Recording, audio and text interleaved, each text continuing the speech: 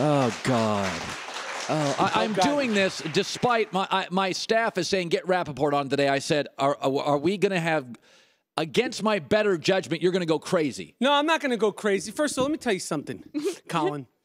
What happened first of all, it ain't Seattle we're talking about, my friend. We're talking about New York. You know how New Yorkers get to the games? We ride the trains, we ride the buses, or we walk on our feet. Okay, and we got our 50-cent cup of coffee. Charles Oakley represents that train ride. Okay? What happened last night was a tipping point. For all the New York Knicks fans, this has been going on since 1973. It exemplifies our frustration, our dysfunction, and our heartbreak since 1973. The last time we had a hope of winning a championship, you know who was an all-star? First-team defense? Charles Oakley. Okay? Every team needs a Charles Oakley, whether it's Udonis Haslem with the big three down in Miami or Rick Fox protecting Shaq and Kobe. The prettiest goon in NBA history, Rick Fox. He wasn't a goon, but the prettiest goon was Rick Fox because every team needs him. For you to discredit him, this is a guy who his career was almost a double-double. First-team defense. He wasn't just a goon. How dare you say that? He wasn't one of the Davis boys. He's an all-star player who during that 94 team, if John Starks had made a couple of those three-point plays and we won the ring, you think that Charles Oakley wouldn't be sitting courtside whenever he wants? Okay, first of all, this whole thing about New Yorkers. Goulet, you're from Connecticut. You ever Connecticut? That doesn't count. That don't count. You ever notice New Yorkers always do this? It's not the Here's same. what New Yorkers always do. Hey, we walk uphill. We walk to school uphill. We have a 50. You know what New York is? That's a Chicago accent. You know what New York is? That ain't a New York. You know what New York is today? Go ahead. It's private equity DBs and Wall Street finances. Forget the gentrified Manhattan and the hipsters out in Brooklyn. New York City is made of hard-nosed, tough-working, never say die, never quit, never give up attitude. What you see on the TV show, Girls and all these other Sex in the City, that ain't New York. Manhattan ain't New York. Where you get your tailored suits down in Soho, that ain't New York. That's the New York I know. That's the but that ain't New York. What's New York? New York is the 5 boroughs. New York is a grit. New York is all-encompassing. New York is the epicenter for everybody. And Charles Oakley will be revered in that city because of what he did on the court. And for him to be treated like that, listen, I know his behavior wasn't great last night. It wasn't great. Okay. But it's humiliated. Wasn't great. But you said your sources said. Who's your sources? I got a lot of sources. Who are your sources? Let's call them up. Yeah, I got friends too. They told me that they were sitting there. Oakley wasn't saying anything. They sent over the goons for the real goon, and he said, "What are you looking at?" He's frustrated. You know, and let me tell you something. Charles Oakley hasn't been associated with the Knicks. You know why? Because he spoke out against the Knicks. You know who else? He was very vulgar in a magazine article. Okay, very vulgar. You know who else gave constructive criticism about the Knicks and who's no longer associated with the Knicks? Who? A gentleman by the name of Marv Albert.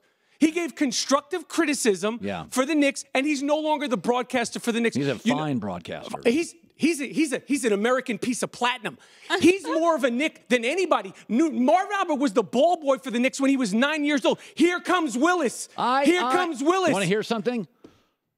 18-footer. Yes. Yes. Not bad. And he's not so you can't give constructive criticism for the Knicks, or you get that's it. Okay, but Oakley's got a history, ejections, fouls, doubles. Vegas, he's getting sued. Yeah, well, they put him in a neck brace in Vegas. They beat him up a little. I'm not saying he's a perfect guy, but as far as what he represents to New Yorkers. Okay, let's look at this video last night. Let's look at this video Show last the video. night. So a security guy comes up, he starts pointing, pushing, grabbing. Don't touch me. Don't put your hands on me. And the first guy, he mushed him with the finger. He almost knocked him out with a finger mush.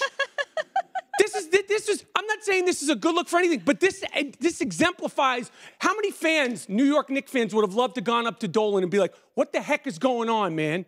What is going on? I can't." Now look at that. You can't treat security like that. I know you can't. Of them to carry him out. And you know what? Those guys that he's pushing are probably the same guys that were working security when he was on the court diving, getting doubles. You know who those guys are? They're from Staten Island. They're hardworking guys. Yeah, and he's picking on your hardworking guys. Hey, that's the dysfunction of the New York Knicks. There's a civil war going on within the New York Knicks fans. We got the New York Post arguing with the Daily News. Charles Oakley is not just a goon. You know, I interviewed Charles Oakley on the street, an impromptu interview. I have it. We have a piece of that video. You were talking about an incident in the 90s where he smacked another player. You know who the other player was? Barkley. Yeah, a so-called tough guy. Okay, look what he told me when I asked him in front of a hot dog stand. You know what a hot dog stand in New York is? Of course I do. Okay, I'm not sure you do, Colin. I'm not sure you ever had a hot dog. Or not true that during the NBA lockout a few years ago, you smacked fire at a Charles Barkley. It's true. Yeah. So you're advocating violence. No, I'm not advocating violence, but I'm saying every team has had these guys. But for you to discredit his career, and your boy LeBron, Mr. Winner, last night, Mr. He stays in the shadows. He goes on Twitter and he posts a picture of Charles Oakley and he says, mood. And what does he do the next day? He sits out a game. No, that ain't your mood. Charles Oakley didn't sit out games, okay? Don't post pictures of Oakley and then sit out a game the next night.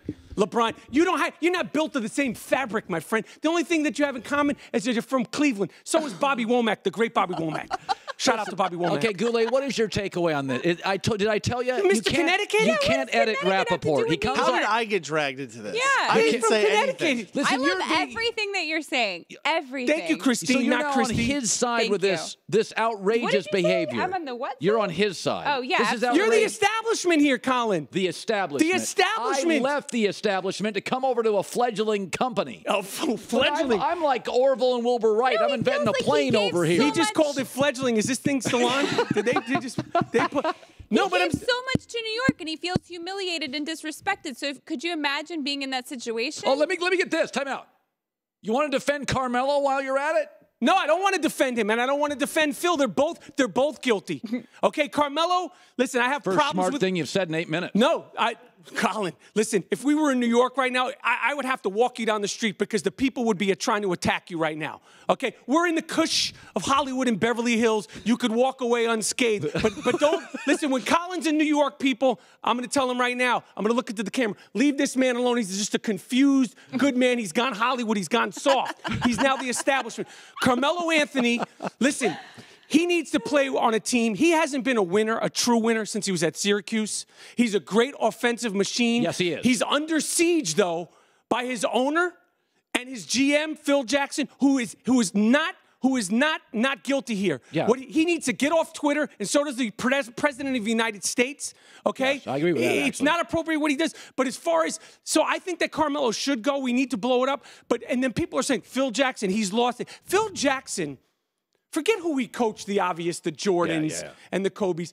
The people that he played with, when he's judging a player, whether he's playing hard, whether he's tough, he played with Willis Reed, Dr. Dick Barnett, Dave DeBusschere. He traded sweat against Dave Cowens, the Big Three, Jerry West, Elgin Baylor, Wilt Chamberlain. These are guys he played against. So if he reads a guy and says, you know what, this guy isn't playing hard, he played against the guys who in the offseason. Are you defending Phil or ripping him? I'm defending him. I'm defending that he knows basketball. He knows basketball players. He played with and against guys that had to have jobs during the offseason because the NBA wasn't making a living. Phil Jackson knows if a guy is trying his hardest. So they're both. Yeah. Honestly, I think they both need to go. Yeah, I agree with you. At this point, I feel like they both need to go, and it breaks my heart because I love Phil Jackson and I love Carmelo, but I think there's just dysfunction. Can you come back to this? Charles Oakley has a little bit of an anger issue. Can we not? Of course he does. So do I. Who doesn't? I seen you in the back room. Listen, Colin, on TV, you're well put together. You're calm. The back room, this guy's throwing punches at people. He's tried to leg sweep me in the thing. He said, we're not on the air, Rapaport. He tried to kick me in the like an MMA fighter. These guys are wild card off the air. You're out of control. All right, what are your projects? Okay, he's got a I Am Rapaport stereo pod. Oh, stereo podcast. We're in stereo. I don't know what you're in over here. I love how you make every New Yorker's a tough guy. You're the fashion capital of the world. You have private equity zillionaires everywhere. All the great artists in New York. Suddenly, every guy in New York's Charles Oakley. You're talking about. You're generalizing. Yeah, you're talking about the Cafe Olay drinkers down in Soho where you get your custom shirts. I'm talking about the everyman in New York City. They exist. Just because they don't show it on TV and on HBO. Every man I meet in New York City got a big expensive cup of coffee. You're between 14th Street and West Broadway. I'm talking about the real people of New York. My father's there on the Upper East Side. What's he doing right now? He's at home going crazy because what happened with Charles Oakley. He's screaming, Attica, Attica, he's 83. Your dad needs medicine. If I was in New York last night, Come on. I would have went to the station and I would have bailed him out myself. I would have bailed him out myself. Okay, we got to go. An American treasure. They locked him up. Free Oakley. There's a man in New York screaming Attica in his apartment right now in New York City. Literally, there's an old lady next to his dad who's yelling Attica. Yeah, in a pair of bikini underwear. God, hell. He's 83. All right. He looks great. I can't even read the ads right now. They're inappropriate.